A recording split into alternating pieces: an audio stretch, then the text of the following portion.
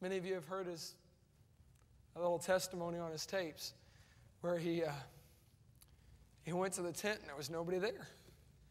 So he had to win the guy to the Lord by himself. It's so neat to hear him tell about that story, how he led that guy to Christ by reading a tract to him word for word. And then at the very end, he didn't know what to do, so he said, well, it says pray the prayer. So he said, well, we better bow our head and close our eyes. So they did. And of course, he kept one eye open so he could read that prayer off. Big old football player read the prayer after him and got saved. And he got down on his knees and said, God, if it's all right with you, I'd like to do this the rest of my life. And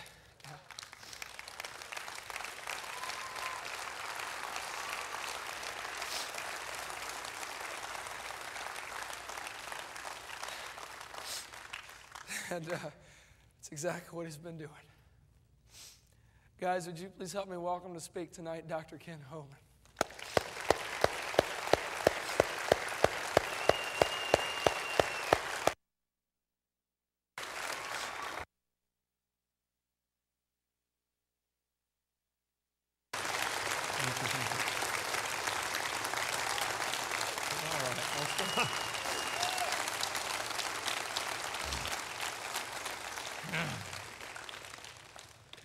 Amen. Well, it's been 36 years, and that's still all I want to do. Can't think of anything better I'd like to do than to bring people to Christ. And that's why we want to have this boot camp and train you to go do the same. If all you're chasing is money or trinkets or toys, you are really missing what life's all about. Find somebody and get them saved. If you can't get you a big one, get you a little one, okay? But go get somebody. All right.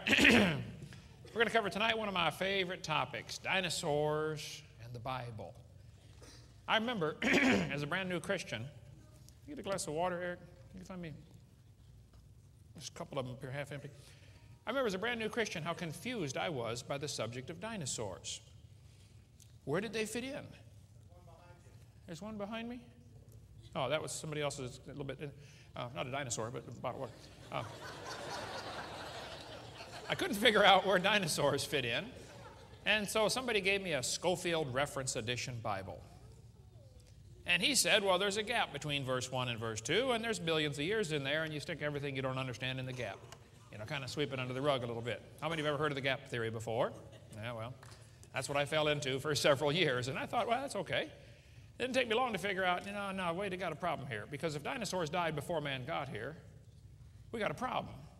The Bible says man brought death into the world. Somebody's wrong. And it was dinosaurs that really confused me, and I hate to see kids confused about this, so we want to teach the truth. And it's an honor to have my wife here. I didn't know, is she out there still? She took off. All that. Well, so that's just a picture of her. 33 years this summer. She gets the medal again. Oh, well. Last summer on our 32nd anniversary, we sat down and figured out how much money we spent since we got married. We have spent all of it. And then some, actually. We live right here in Pensacola, Florida. Got all 3 kids there, one of each. Thank you, son. And appreciate that. All right. And as I mentioned last night, I got them all married off, and the dog died. Praise God, I made it. And they all live right around me, and they all want to serve God too. I wouldn't take nothing for that. Okay.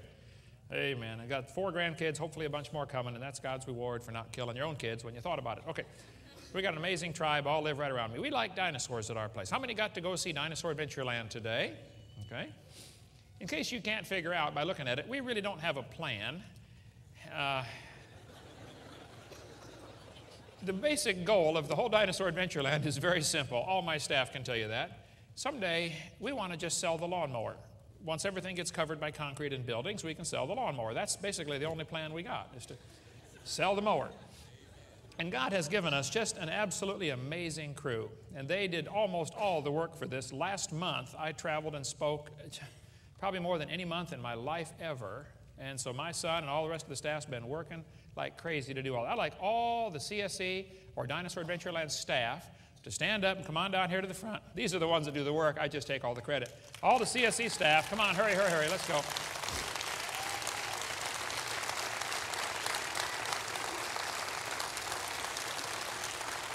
All right, line up right across the front here, everybody. Hurry, hurry, hurry. We got one cameraman up there, one in the sound booth. We got more than this, judging by the payroll. We got, there's a bunch at the table out there. A bunch couldn't come tonight. They're coming in from outside. They didn't know this was coming. This is a surprise. Hurry, run, run. Come on, Heath. What are you doing playing around? Let's go. Okay. All right. This is the crew.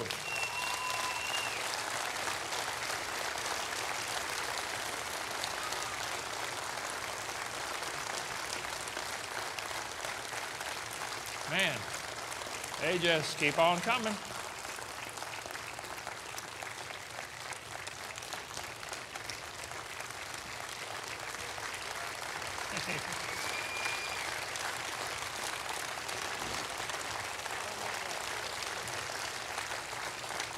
Donnie. All right. Well, there's more than that, actually. There's up in the sound booth, there's two, one on the camera there. And there's my son walking across up there. Say hi, wave hi up, son. Okay.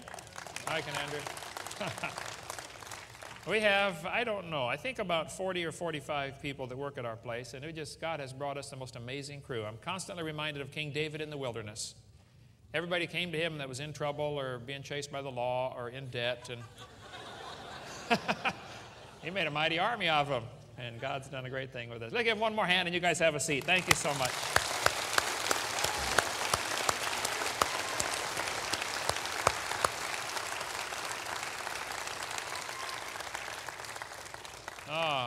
Reminds me of Psalms. Thy rod and thy staff, they comfort me.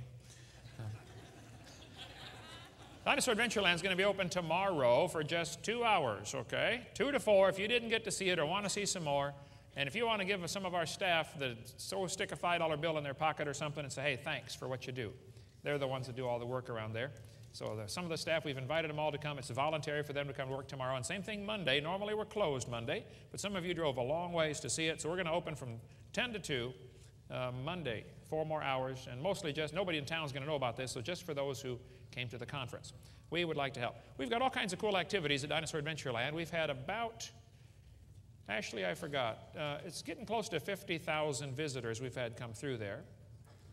Since we started about 3.5 years ago. I think 7,000 this year already. And that was, you know, with the hurricane last year, and the schools aren't allowed to get out now because they've used up all their days, okay, from missing from the hurricane. We have quite an amazing crew. God has given us, I marvel at it, you know, the talent, the unbelievable talent. Almost everything there we build right in-house. Let's see. John Gusty built our dinosaur. He did a class in here on how to use fossils for that. My grandkids love coming to Dinosaur Adventureland. We have about 6 acres is all we have. You could do this where you live, okay? Anybody could do this. What we're trying to do purposely is to build something simple, low-tech. I'm not going to spend $100 million on building some giant park that nobody else can duplicate, okay? I want to build something that everybody can duplicate. There ought to be one of these in every major city. Some of you ought to go home and do it. Now, we have all our staff is scattered in 8 different buildings. It's fiber optic lines running all over the place, trying to keep track of everybody, and phone calls, and a lot of time being wasted. We have a golden opportunity, and I really rarely do this. And if you folks get my newsletter, you understand, okay? We call it our every once in a while newsletter because we send it out every once in a while, okay? We have a golden opportunity, I think.